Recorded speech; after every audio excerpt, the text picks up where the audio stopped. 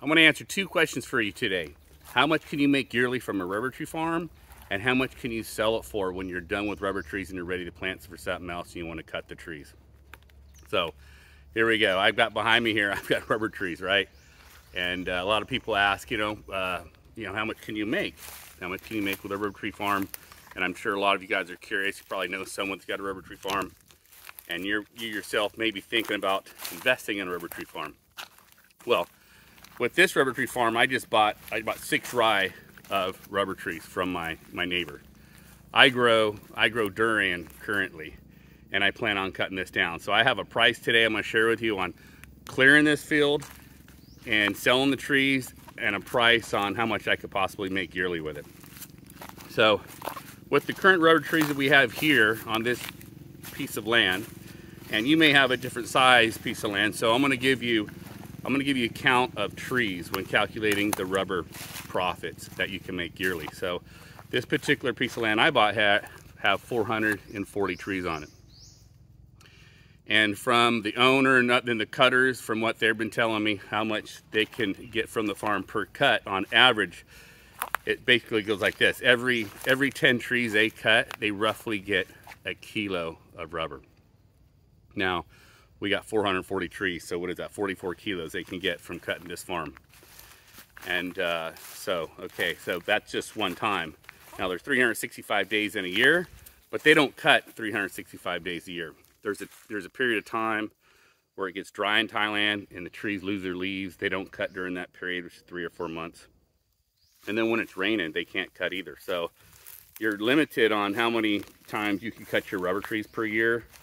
But a good estimate, speaking with everybody, you got about 4 months. You got about 120 different times of cutting during the year, maybe up to 180.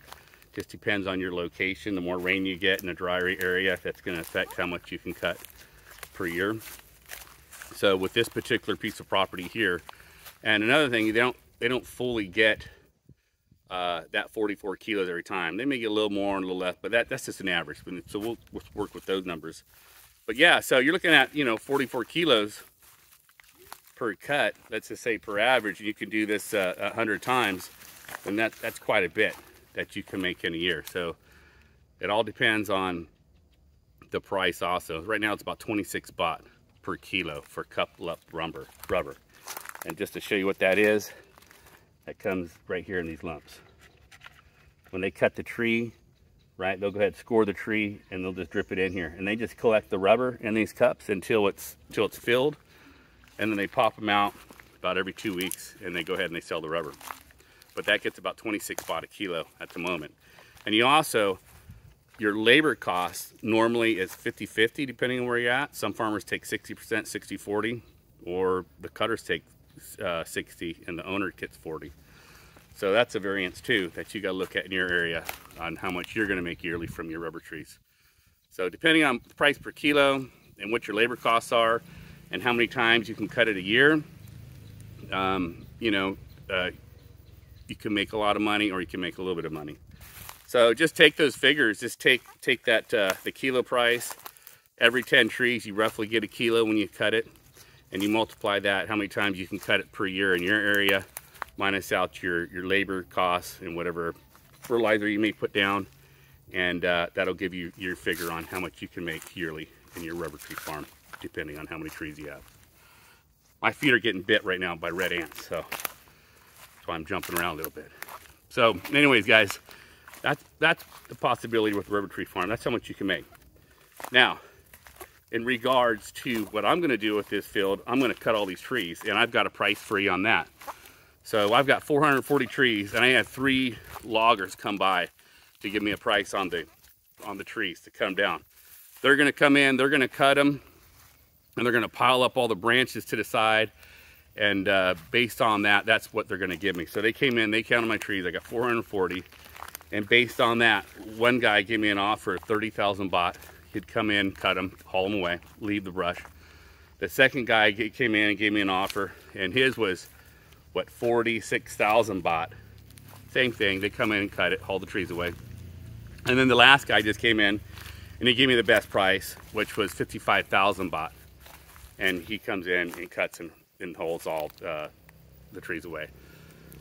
Now, that's a pretty good price. That's 55,000 baht for all these trees. That's gonna go into my pocket, but then I'm gonna have a cost of taking out the stumps and then hauling away all the brush.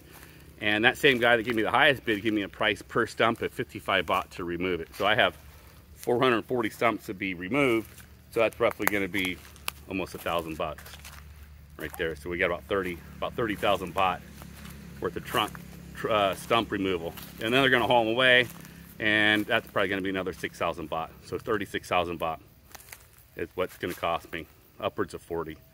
But if I cap it at 40, and that's what I actually pay, out of that 55,000 I got, so I'm still gonna profit 15,000. So there you go. I've got 15,000 baht basically after clearing everything is what I'm gonna make. And then I'm gonna go ahead and put my my Tulian trees. And with the Tulian, I can tell you this, they make a hell of a lot more than rubber trees. And yeah, and they taste good, of course, if you like Tulian. Anyway, guys, hey, I hope this helps. If you're in Thailand and you know you're looking to investigate a rubber tree farm, considering investing into it, I hope this video helps with everything for you. Good luck. See you next time.